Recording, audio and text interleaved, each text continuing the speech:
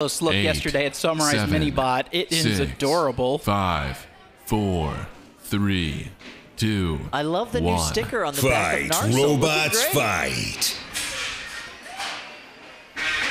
Oh, wow. So SawMurai doing exactly what it wants to do, trying to pin them into the corner, get as much damage as they possibly can, but also rack up those control points. And you can see SawMurai does have a traditional saw blade on that arm as opposed to the hammer saw that you might see from some other designs.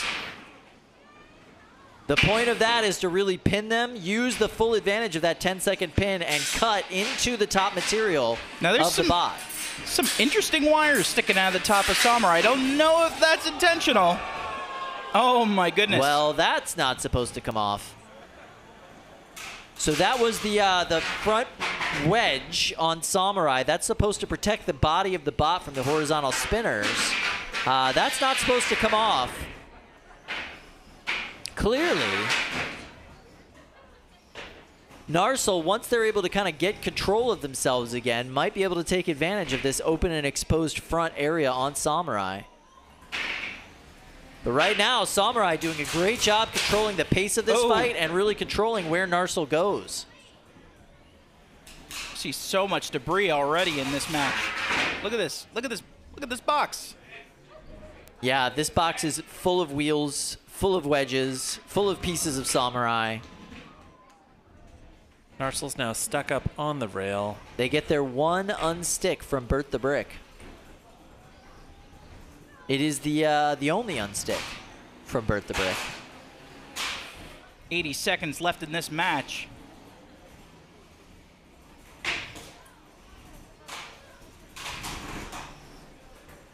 Wow, you saw that wheel roll away there. Is that from one of the mini bots? I think so. Yeah.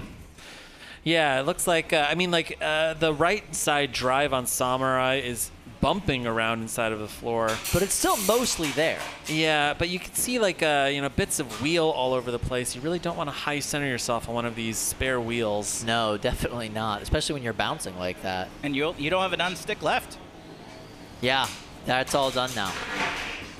Well, no, SawMurai still has an unstick. It's Narsil that's out of unsticks.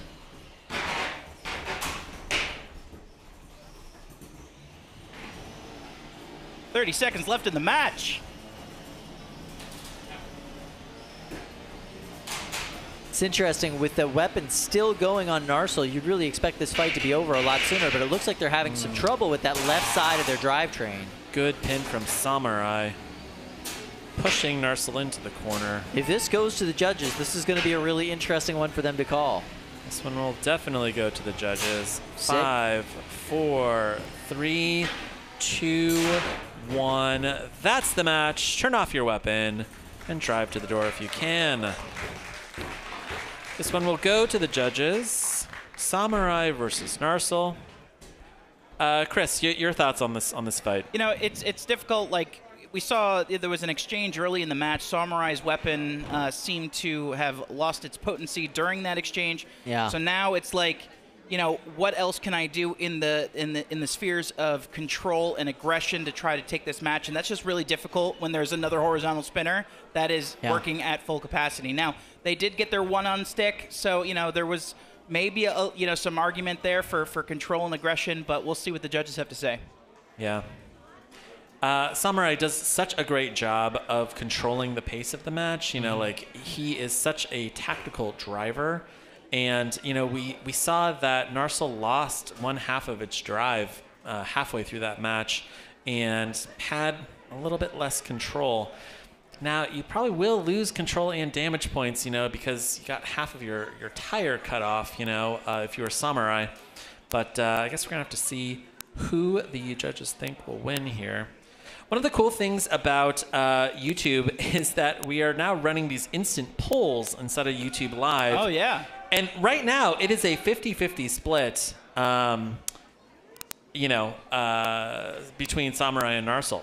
So with over 30 votes, too. That's interesting. Yeah. Wow. Yeah.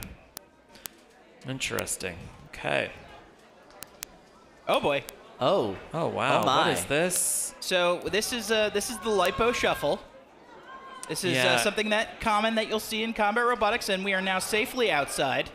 Yeah. Looks like Brandon Zielinski has helped another one of these builders. Looks like there may have been a LiPo fire in the pits. Good job, Brandon. Brandon has acted as a safety officer for this tournament before. Yeah. So he is more than happy to jump in and help out whenever needed. All right, Katie, what's going on out there? What'd you guys call that? That little bit of a shuffle? The LiPo LiPo shuffle, yeah. It's still actually happening down here. Brandon, you just went from a bit of a high to Well, it's not my robot, at least. Yeah. That is rough. That's the worst thing you can see. What it's not your robot, but can you please, what happened? It's not your robot, but can you give us... No clue. It was just sitting there and went up. I don't know. If that doesn't show a little personality of Brian, I don't know, Brandon, I don't know what does. Yeah. In that way.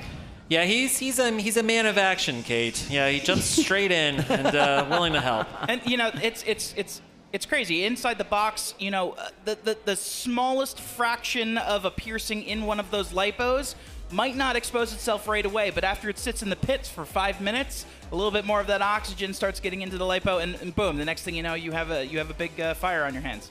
All right, looks like we're ready to reveal the scores from the judges.